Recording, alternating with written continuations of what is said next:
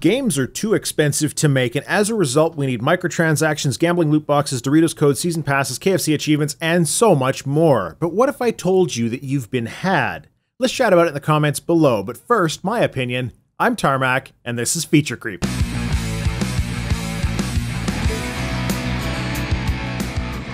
When you bring certain arguments to the table against microtransactions, blind box crates, and other post-purchase items, it's extremely common to be hit with the answer that games are too expensive to make, and as a result, these things have to happen.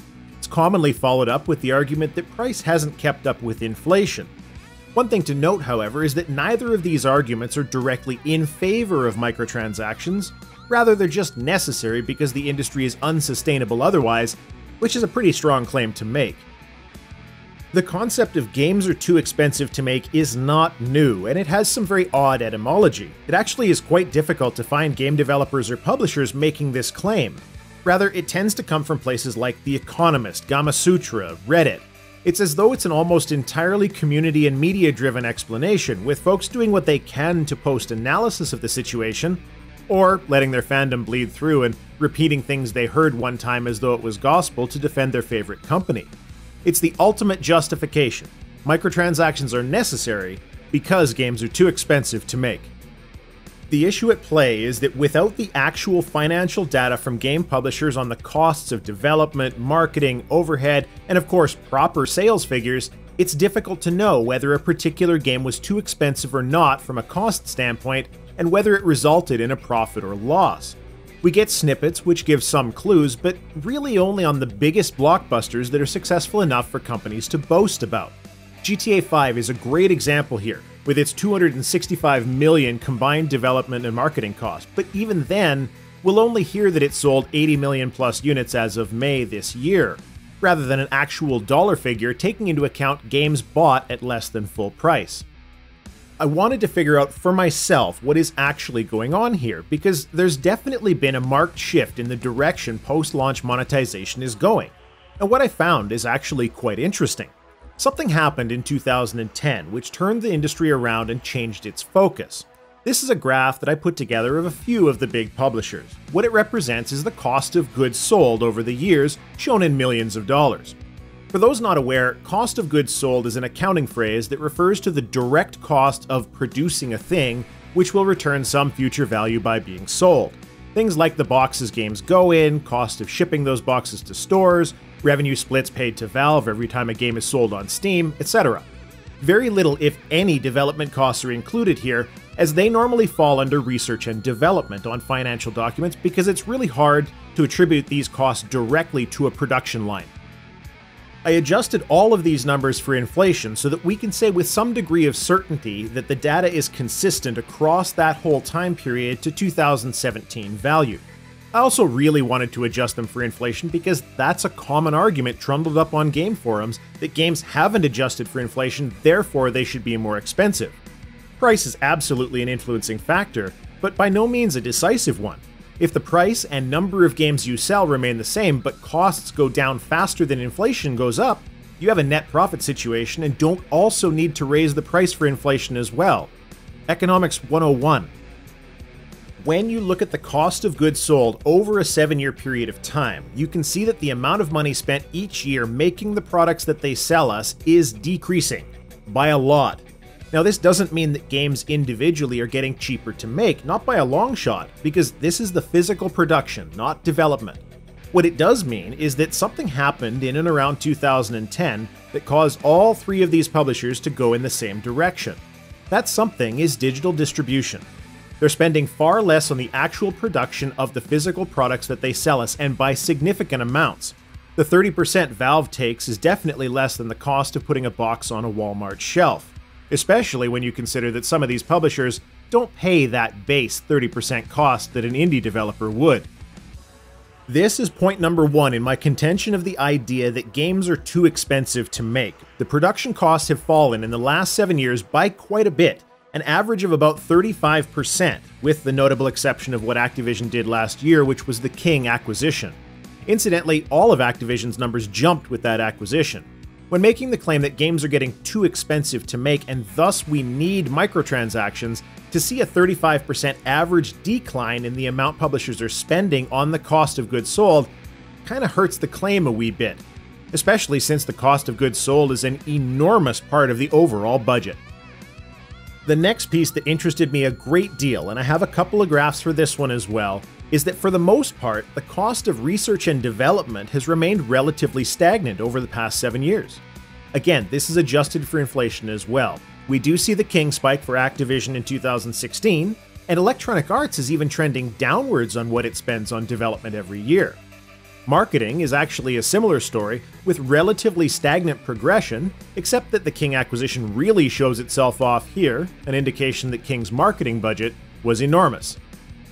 By now, those in the audience who are interested in or interact with the exciting world of corporate finance on a day-to-day basis may have noticed that I'm just going down the balance sheet. This is all public information, and those of you in the know will be wanting to point out, Tarmack, you can't compare all of these things like this. There are too many unknowns. And you'd be right. I'm not doing a direct comparison, especially because Activision has a December fiscal year end while the other two end in March. Rather, what I'm doing is looking for trends. What we've seen so far is that year over year, on average, cost of production is going down, and despite any small increases on occasion in development and marketing, that reduced cost of production is going down at a much faster rate. Well, if you were going to claim that games are too expensive to make, seeing some of these costs dropping faster than corresponding development costs should be rising is a little bit odd.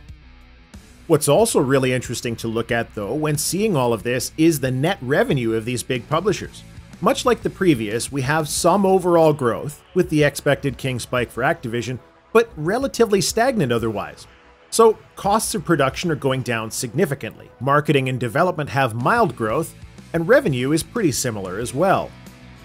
So, how is all of that possible if this is the trend for the number of games each of these publishers is producing every year? This graph shows the number of multi-platform games by year by publisher excluding mobile. It's rather dramatic. I won't claim that each year has exactly the same tier of games, as that's certainly not true. But what is clear is that the big publishers in the game industry have made a choice to focus on a smaller number of titles. So if development cost has remained static with fewer games, then certainly more money is being spent on the development of each game. The same is true with marketing. And with fewer games from an aggregated perspective, each publisher will have fewer overall sales, simply by virtue of releasing fewer titles, and lower cost of goods sold for the same reason. And here are some examples. In 2010, Rockstar North released Red Dead Redemption, LA Noire in 2011, Max Payne 3 in 2012, and Grand Theft Auto 5 in 2013. GTA Online was so popular that all yearly releases ceased for them. A studio went from releasing a game per year to what's looking like a 5-year gap until RDR2. It was proven beyond a shadow of a doubt that a studio could subside on the ongoing revenue of microtransactions, and it's worth keeping in mind that GTA 5 was in development for years, back to that mysterious 2010 time when all of this began to shift. Another example is taking a close look at Blizzard. All development has obviously ceased on Diablo 3 because there's no way to monetize it. No matter who has a great idea over there, the profit numbers on anything for Diablo will pale in comparison to the rest of the Blizzard catalog. It's hard to ask for funding for a project when the company could put the same amount of money into the next 3 or 4 Hearthstone expansions. In the world of business, and more specifically the world of the stock market, consistency is key. Shareholders get really antsy with a boom and bust cycle, which is why the movie industry has so many outlets for revenue outside of just tickets at the theater. The game industry had this same problem, especially at the upper end. If you look at past years of finance, you'll often see that boom and bust. A massive title one year propping up the entire rest of the year performing poorly. For an industry that doesn't like to take chances, gaming sure did take a few. The shift we're seeing here is how effective microtransactions are at evening out the boom and bust cycle of game development. Instead of wildly fluctuating profit and loss numbers, now in the last few years we have relative consistency. And that consistency and growth, even if it's slower, is better to shareholders because as much as the stock market is a risky place to be, shareholders don't really like risk all that much in the general sense. But here's the kicker. By the time these three publishers made the jump to microtransactions in their multiplayer games, and now single-player games apparently, excluding a particularly bad year for Ubisoft in 2013, they were all well into significantly profitable territory. Keep in mind that microtransactions in big games were pioneered by Valve in a lot of ways, with the marketplace and hats, and came into AAA games around the time of Mass Effect 3 in 2012. That's when blind pack microtransactions started in earnest, even then through to Battlefield and so on. There's a big difference between being forced to include microtransactions to make ends meet, and including them because they make a ton of extra money. Video games were never too expensive to make. We've seen this proven by titles like Hellblade, where a studio was perfectly capable of putting together a visually stunning title and do well without the enormous budget to go along with it. Microtransactions were not needed to solve the non-existent problem of games development costs ballooning out of the publisher's control. It's quite the opposite. Combined with the cost of production dropping in a huge way, the publishers lowered the variety and quantity of the products just to keep the guaranteed success franchises, spend far more on marketing each game, and of course, keep the risk-reducing microtransactions for the ongoing income. Where's the need here, when all of these companies were well profitable consistently every year by the time Mass Effect 3 and subsequently GTA 5 paved the way? The industry could have gone the other way to mitigate risk by making larger numbers of smaller projects. Instead, they came to realize from watching the mobile market that gamers will buy just about anything, unfortunately. If you combine the big ticket development, marketing, and cost of goods sold, you'll find that each of the three big publishers is spending less on making games now, overall, than they were 7 years ago. Using development, marketing, and cost of goods sold as the primary contributors to getting a game out to consumers, Ubisoft spent 5% less in 2016 than 2010. Activision spent 28% less, and Electronic Arts spent 35% less. And yet, each is earning record profits despite those cost reductions. But microtransactions were supposed to be necessary because games were too expensive to make. The businesses saw the opportunity to lower costs by moving to digital distribution, produce fewer, more expensive games with microtransactions, and hit the moon with their profits, and that's exactly what they did. They didn't need to do it. They were all doing well by the time these loot boxes and other silliness became totally commonplace. Microtransactions aren't saving the game industry from out-of-control development costs. They're just roads to wider margins. The publishers all and at the same time started adding microtransactions while spending less overall on making games every year. Remember, it's a rare thing for someone to actually present an argument in favor of microtransactions. At best, people will claim that they are neutral and don't affect anything. But rarely, if ever, will someone want more microtransactions when asked outright. An argument for neutrality is not an argument in favor of a thing. This is often when the point about games being too expensive will come out because the person still wants to defend their favorite game company that's just being greedy.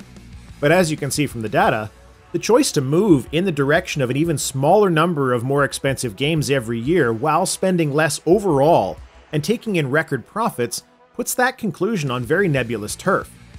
Even Xbox boss Shannon Loftus, when asked pointed questions about single-player non-microtransactional games dying out, wouldn't say anything about them not being profitable, just that the economics are more complicated. She believes these single-player only games will always be there. It has nothing to do with the games not being profitable. They're just not as profitable as the ones that perpetually hold open your wallet. So maybe, just maybe, it's time that we stopped accepting games are too expensive to make as an argument in favor of what I would say are less than ethical business decisions, because it's simply not true. This video is the culmination of me spending 2 weeks buried in Excel and financial documents, so I really hope that it was helpful to you. My channel's always been one of slow growth, presumably because YouTube hates me, so if you enjoyed this video or just found it useful, I would really appreciate it if you shared it around on places like Reddit, Twitter, Facebook, NeoGAF, because it helps me out immensely. Feature Creep is a regular show on my channel, and it's brought to all of you lovely folk ad-free because of a group of very generous people who back me on Patreon. Thank you all. My name's Tarmack. That's all I have to say.